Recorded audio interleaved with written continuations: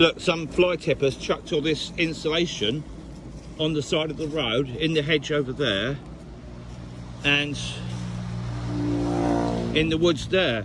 Now, I'm about to make a camper van, so I need insulation, so I'll have some of that, thank you very much. The little grey camper was very happy with this insulation, and now he's found warmth in fly tippers.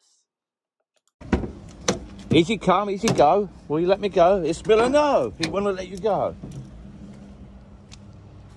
Just videoing it in case someone sees me and reports me for doing it. I can hear a microlight. Probably full of asbestos, but that doesn't matter because it takes 40 years to affecture. No, it's a helicopter. See? I can see it. So I'll have some of this, thank you.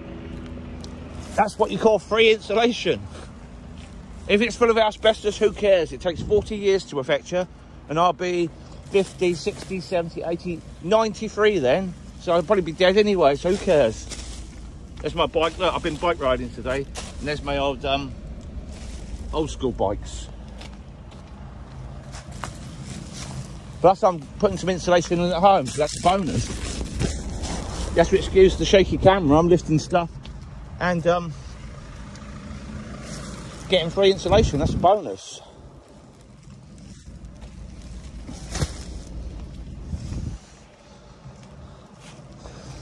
Waste not, want not.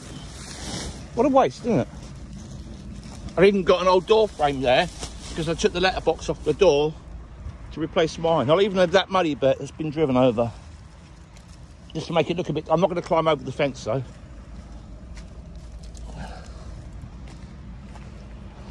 I'm not picking that beer can up. Look at this, it's a bonus. I'll be able to do every room at home as well. Lower the ceilings to cut the fuel costs down by having a reduced cubic area to heat. I'll probably grab a couple of those. I'll pick that little bit up, I suppose. It's not even wet, so that's a bonus. So this is going to do my camper van, and this is how you get things for free. I'm not taking that bit as a horrible spider on there. That's the way you're going to touch it.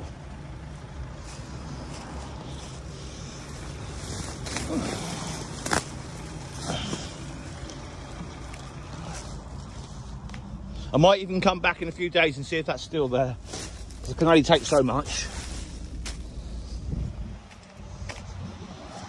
So this is my Good Samaritan thing of the day, clearing up other people's rubbish, which is another man's gold.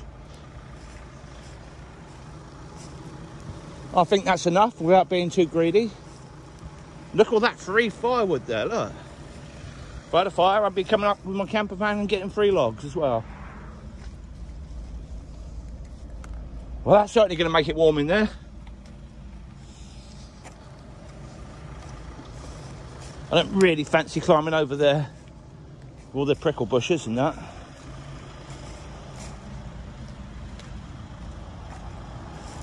Well, there's enough to do 7 camper vans there, and that's exactly how many I want to build. Amazing. Life is great.